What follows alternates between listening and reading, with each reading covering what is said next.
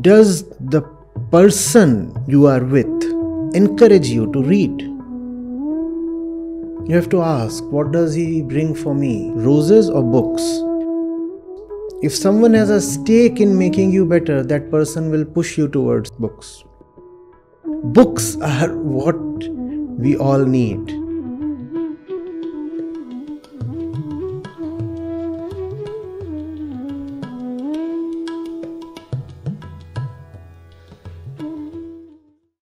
I have this conviction from what I have learned is called nididhyasan.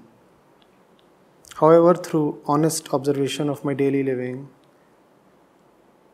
I must still have doubt as I suffer and at times take things too seriously.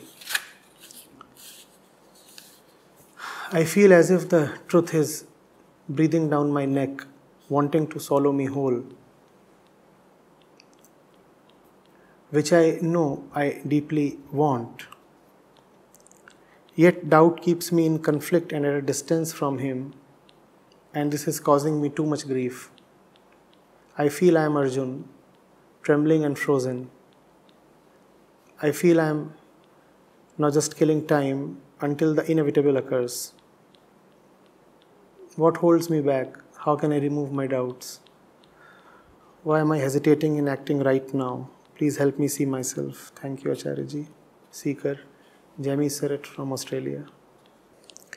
Jamie, anything that has anything to do with the false will be an extension of the false. No? The truth is complete in itself. It does not add anything to itself or eat anything up or swallow anything down its throat.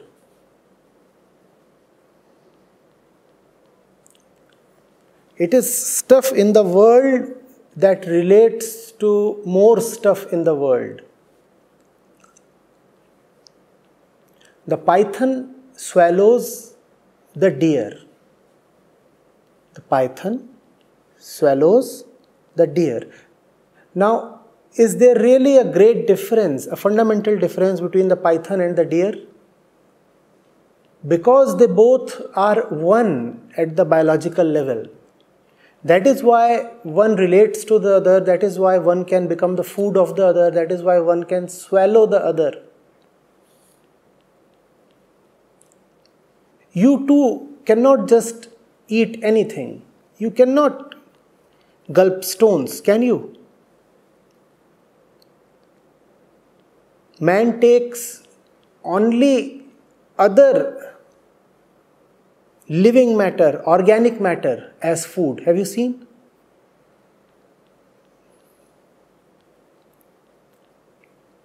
No creature, no organism takes anything for food other than some other organism.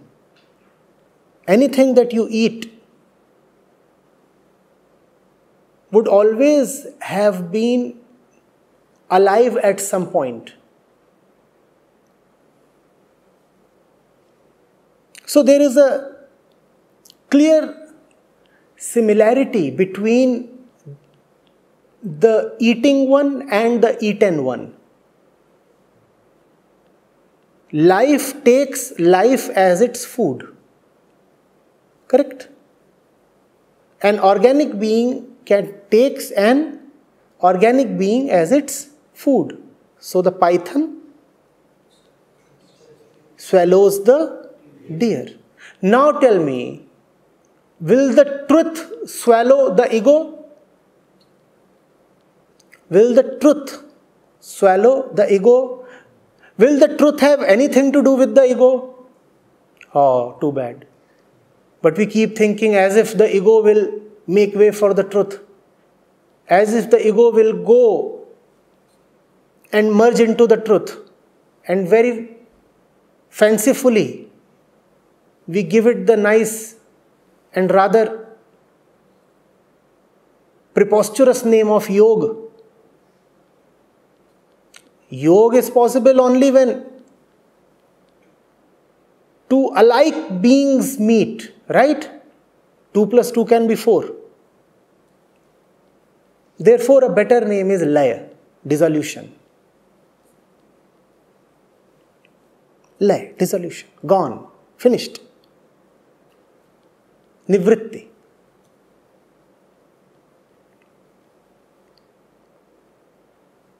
All this that you are feeling. The truth is not feeling. And whatever you feel, you would be feeling with respect to something like yourself, not the truth. Man cannot feel anything towards the truth. You can have feelings towards this handkerchief. You can have feelings towards another man or woman, bodily constituted just like you. You can have feelings towards some material matter. You can have feelings for this house, you can have feelings for another planet, you can have feelings for a spaceship, you can have feelings for a river or a dog. What's common between all these?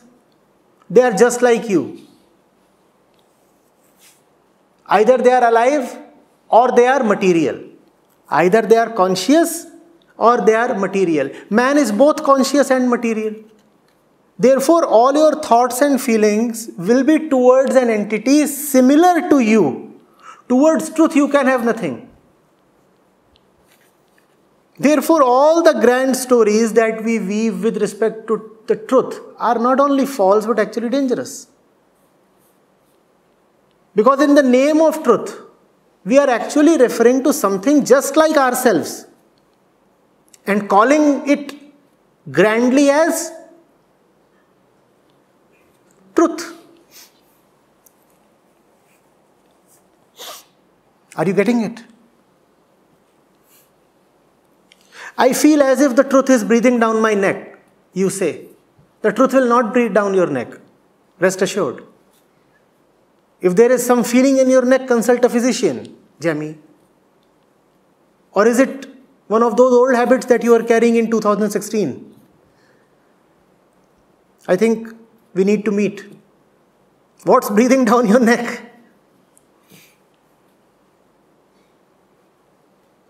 Wanting to swallow me whole, which I know deeply I want nothing more than. You cannot want the truth, Jamie. Fundamentals. You can only want some tea, coffee or weed.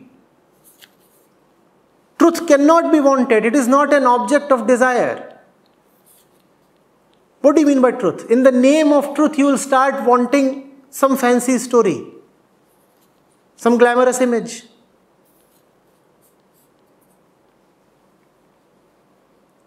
And unfortunately, traditions and religions have given plenty of those images to us. Oh, that was all done with a noble purpose. But man's ego co-opts everything. The images were given to us clearly stating that these are images. But we started calling the images as truth. The image is not the truth, or is it? Be it the beautiful image of Krishna or the Christ. It is not the truth really, Jamie. And all your thoughts are with respect to the images. Do not call the images as the truth.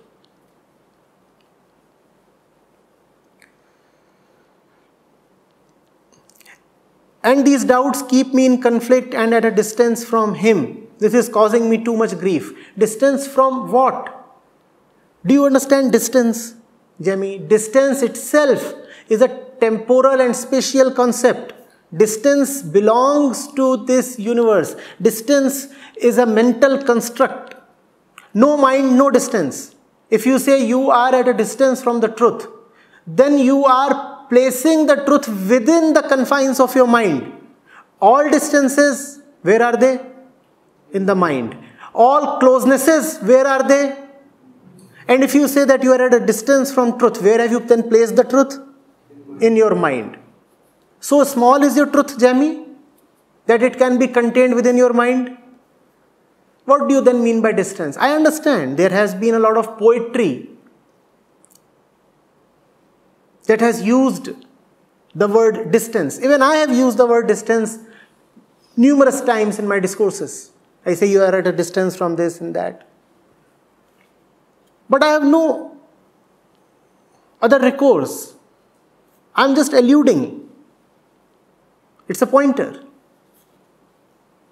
Not to be taken too seriously.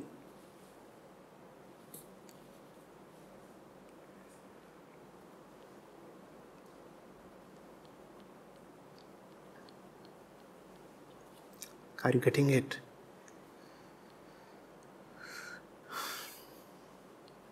I feel I am Arjun, trembling and frozen. Where is your Krishna, Jamie? Arjun was never found at a huge distance from Krishna. Where is your Krishna? And Arjun was found fighting the right battles. Are you fighting the right battles? Arjun was trembling because he was required to fire at his deep attachments. Are you really in a battle where you are being compelled to fire at your attachments?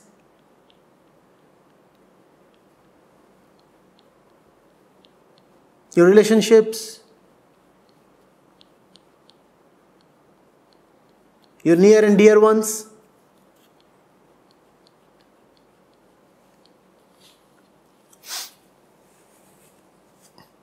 What holds me back? Yourself. There is nothing that is holding you back. Even if you are not held back, you will move forward within the mind. All back and forth movement is within because all space and all allowance of movement is within the. Go back. You are just going back in the mind. Go forth. You are just going forward within the mind. It is not a question of being held back or being pushed ahead. It is a question of who are you and why do you want to remain who you are, whether here or there, whether at the back or in the front.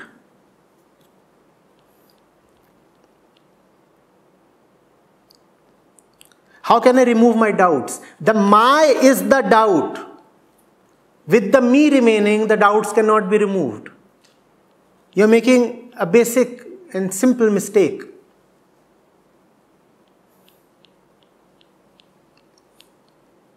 You want to preserve yourself and achieve something. You think that you remaining who you are, you can cover the distance between you and the truth. And therefore you talk in terms of distances. Because it is the me that covers the distances, right? The me and the distance are in the same dimension. They are both in the dimension of the mind. So the ego finds it quite nice to talk of attainment and distances and separation and this and that. The fact is, the ego does not have to cover a distance. The ego does not have to overcome any separation. The ego simply has to go. You don't have to do anything. You don't have to reach anywhere. You just have to fall off, disappear. And it's easy to disappear because you are forcibly adamant on remaining on the scene. You are uninvited, unnecessary. Like an excess character on the stage. Think of it. The entire drama is playing on nicely. But there is one uninvited, redundant character loitering around. Nobody knows why he is there. The name of that character is Jamie Seret. Why are you there on the stage, Jamie? What's more, it's a duplication because there is another Jamie already on the stage, the real one. If you go away, the real one would still remain. And this double role is not at all pleasing to the audiences or even to the real one. Everybody is wondering, what is happening?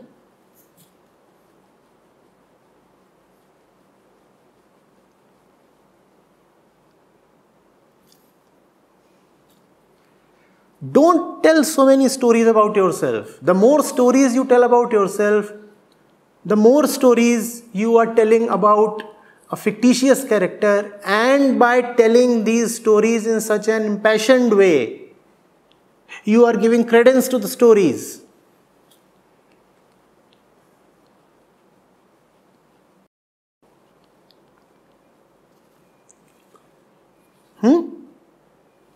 You never know when all these stories, these myths become truths.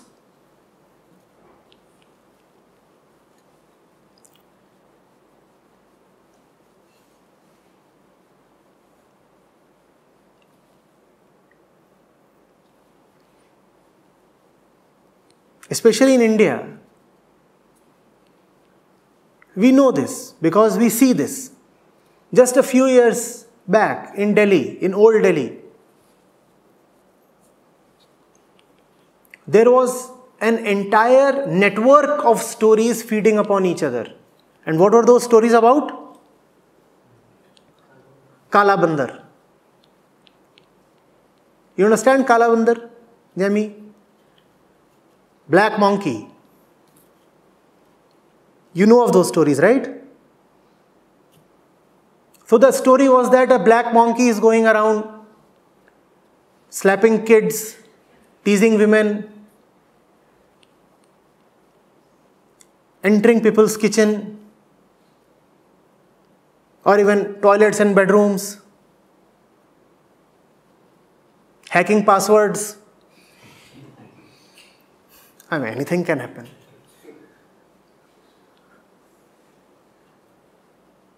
And there was terror. There actually was terror. Some mischievous fellow would have just initiated it. But it soon spread as wildfire. An entire community consisting of lakhs of people was paralyzed for several days, rather weeks.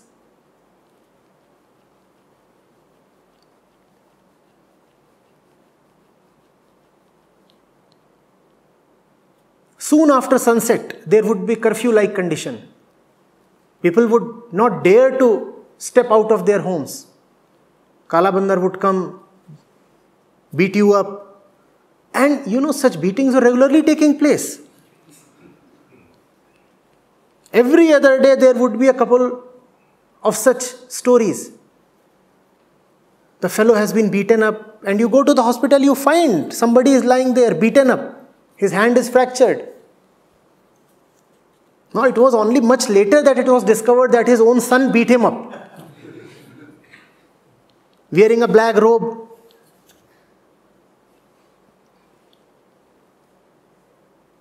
And using a rope as the monkey's tail.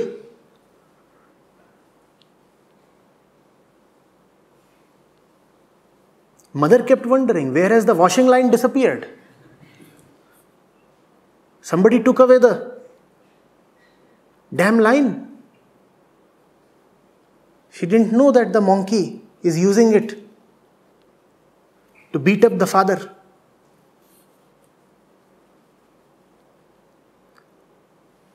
The more people talked about it, the more the myth grew. The thing is to not talk so much about it. That's the only way. How do rumors spread? How do rumors spread? When you talk so much about them. The ego is a rumor. It spreads so much when you talk about it. Don't talk so much about it. Don't talk so much about it. Don't talk so much about it, it's gone. People come to me or send me long messages. Often those messages are of repentance and contrition. You know, I was such a big fool, I did that, I was doing this. The fellow is still talking a lot in terms of I. Earlier the fellow was saying, I am right, I am right, I am right. Now the fellow is saying, I am wrong, I am wrong, I am wrong. But still both are talking in terms of I. The rumor is still being fueled. I is still being supported. The thing is to not to talk. Somebody can say Kala Bandar is very generous. Even if you say Kala Bandar is not a demon, not a villain, Kala Bandar is extremely generous. Still, what is it that you are validating? The existence of Kala Bandar.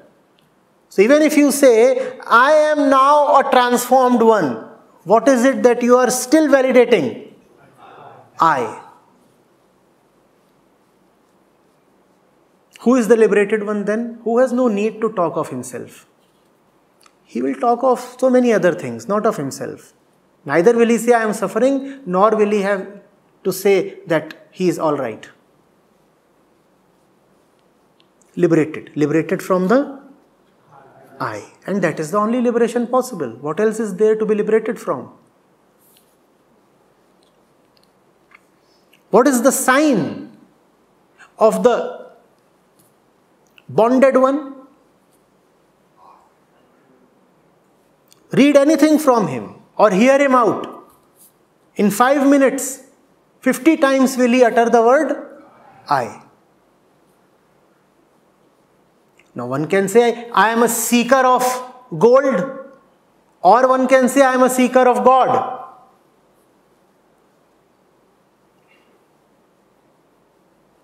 At the center of both these seekings lies the I.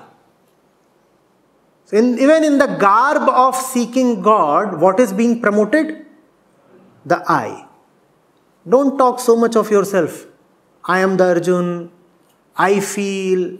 I grieve.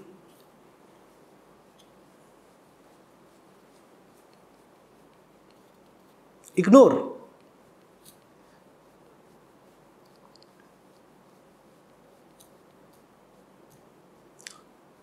Involve the self in something other than itself. The self is very passionate about itself, you know. The ego is its own admirer. The ego is deeply concerned about itself. What is liberation? Let the ego be concerned about something else. The moment the ego is concerned about something else, it goes.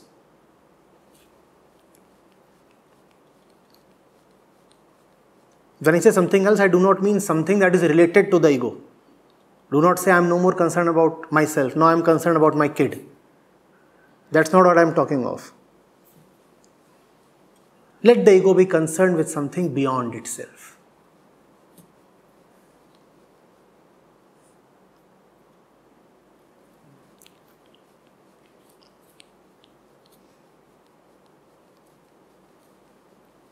Liberated of its concerns, liberated of itself.